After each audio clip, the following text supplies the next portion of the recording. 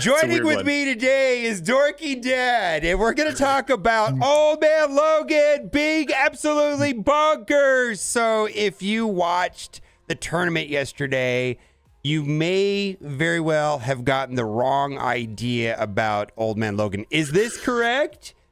This is not correct. He's so busted with his turn meter gain on hit.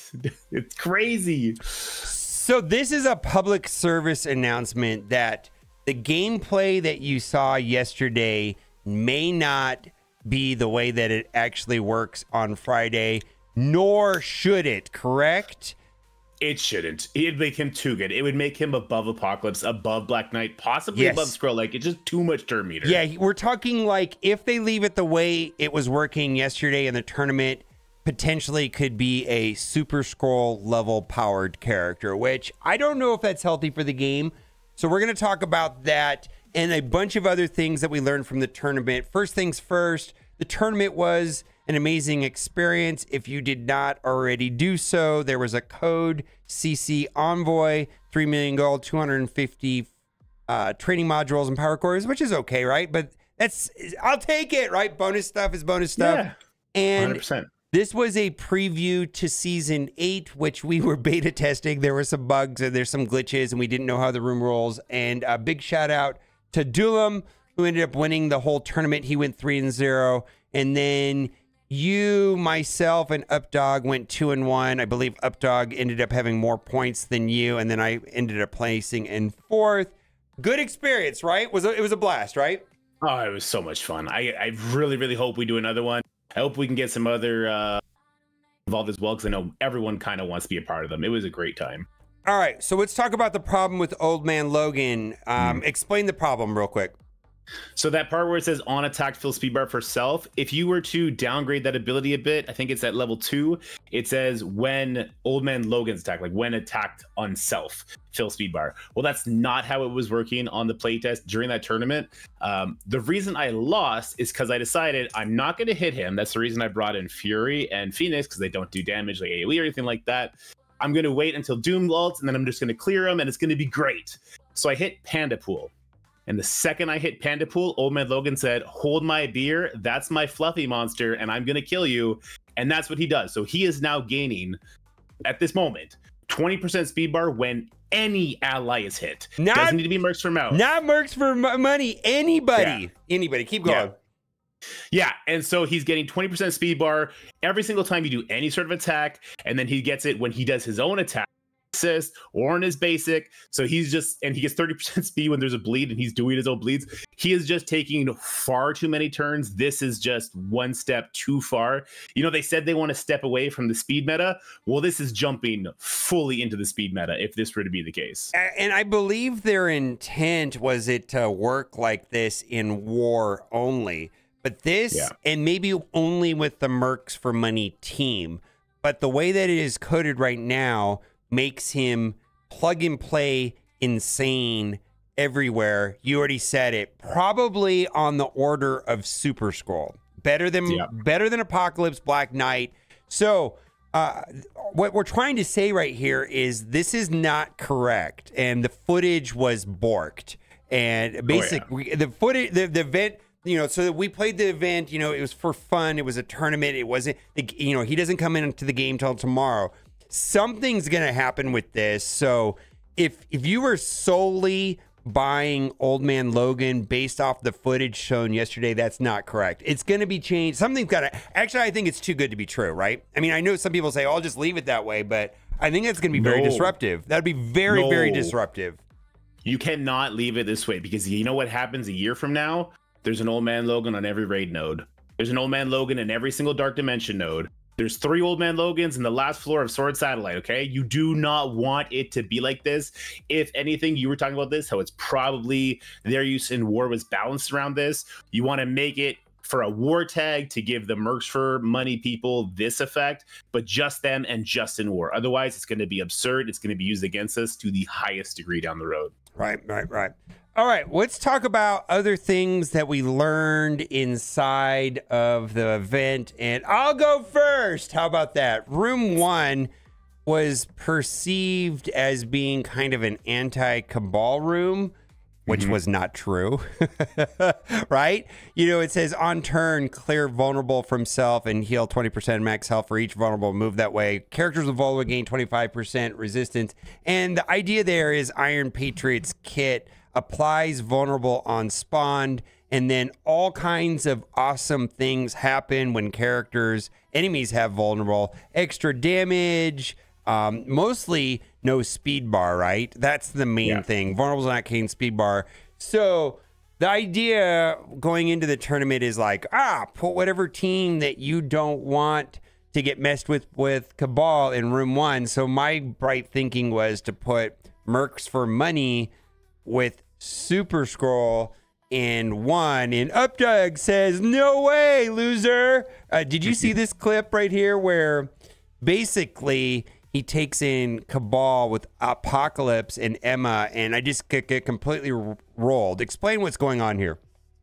Yeah, so because the vulnerable is on spawn, it does stop the Skrull on spawn speed bar. And so as long as you get to go first, the damage from Cabal, everything that they do just completely annihilates the Mercs for money team. Like Old Man Logan, he's also not getting that speed bar we were just talking about because he also has the vulnerable. And because that team is innately slow until they get rolling, it's an easy clap for Cabal. Like Cabal will be a hard counted Mercs for money. I hope that's not needed, but we'll have to wait and see.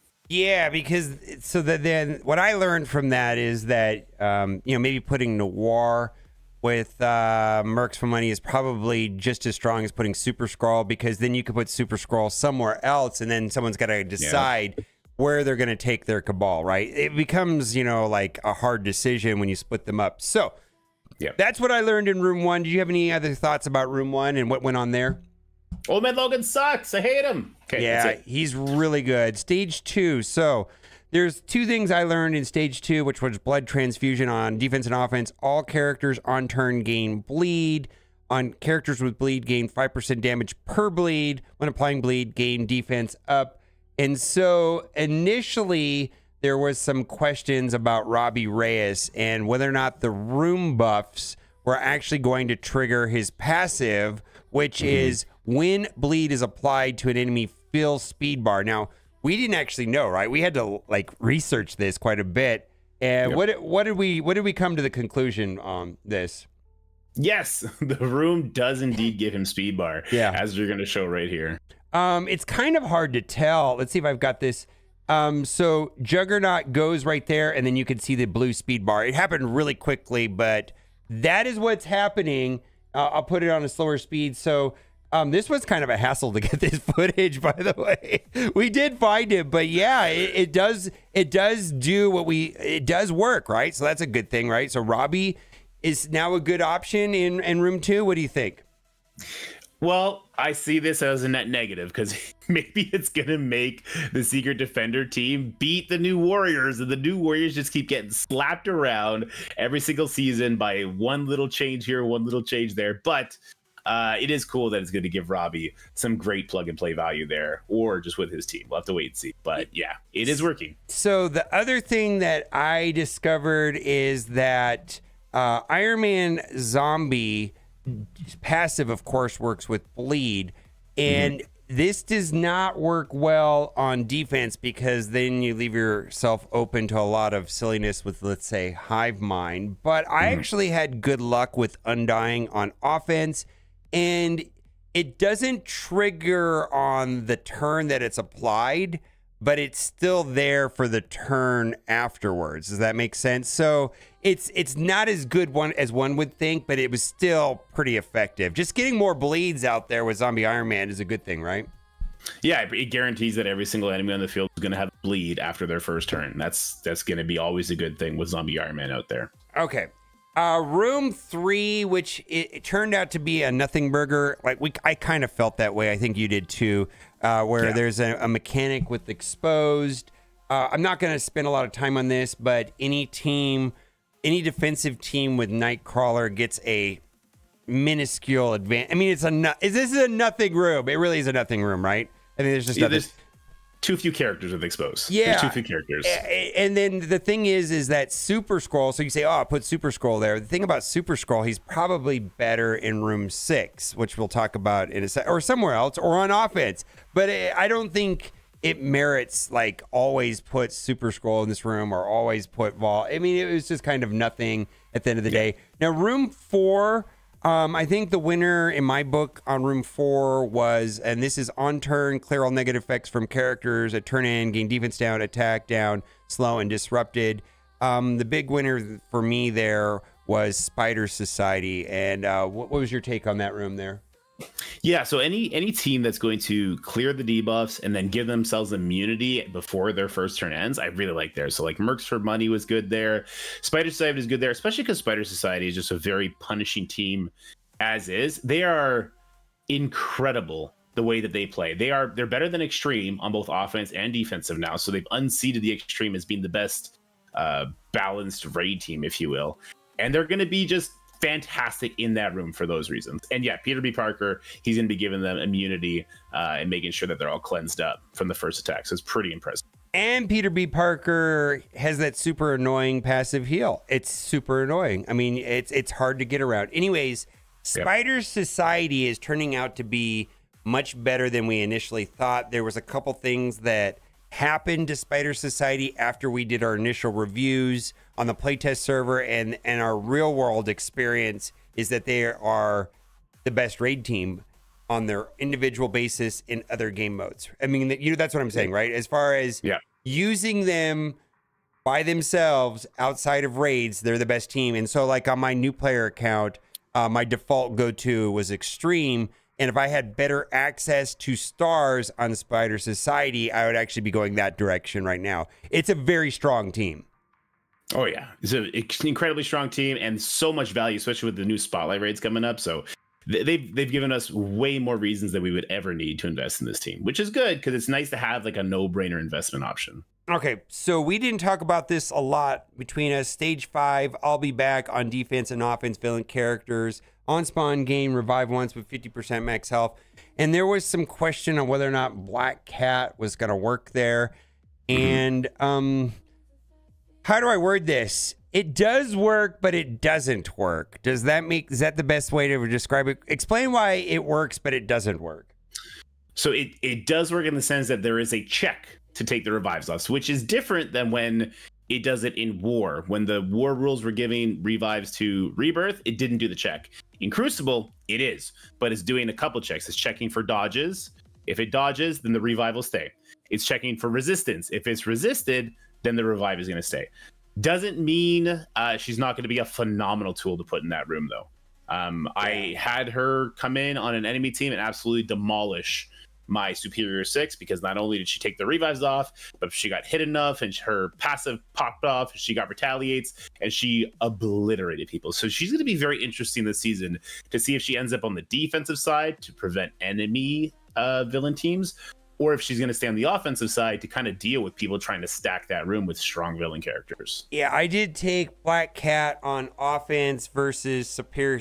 Superior 6 seemed to be everywhere in room 5, right? Yeah. I think that was the logical team to put in room 5 on defense with Superior 6 because they're very punishing, right? And it was an RNG check on who got the revives, and getting through Green Goblin and not getting stuck behind a taunt, and so on was kind of problematic. And I think if I played it more than once, I would have got a different result each time. It was just completely random. So I think that I don't know what to do with this yet. I feel like more will be revealed, right?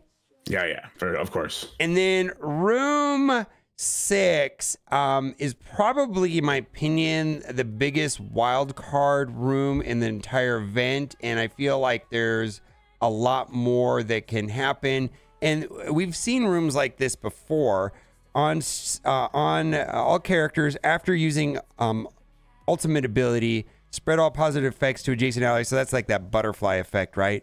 Ultimate abilities cost 2 less ability energy. The only thing I learned in there is that Infinity Watch actually was pretty good there. What was your takeaway with that room?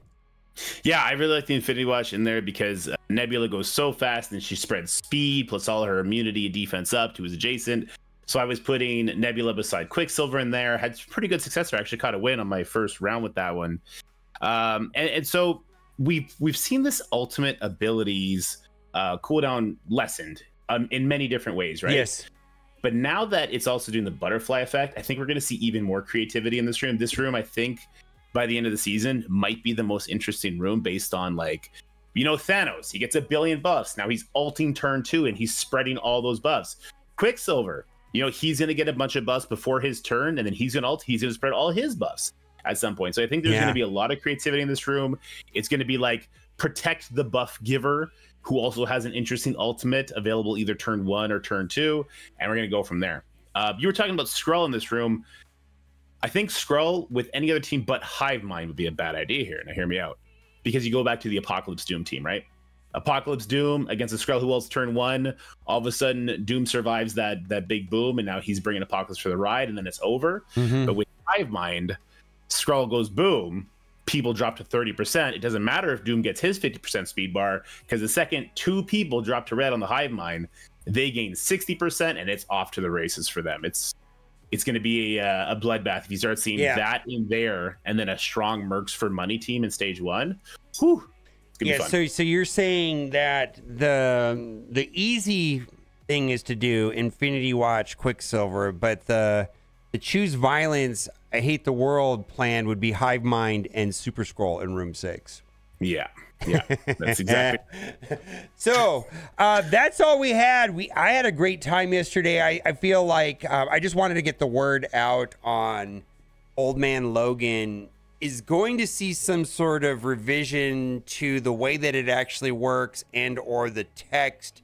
My hope for what they do is that they change it so that it only happens in war with the Mercs for Money team is my hope.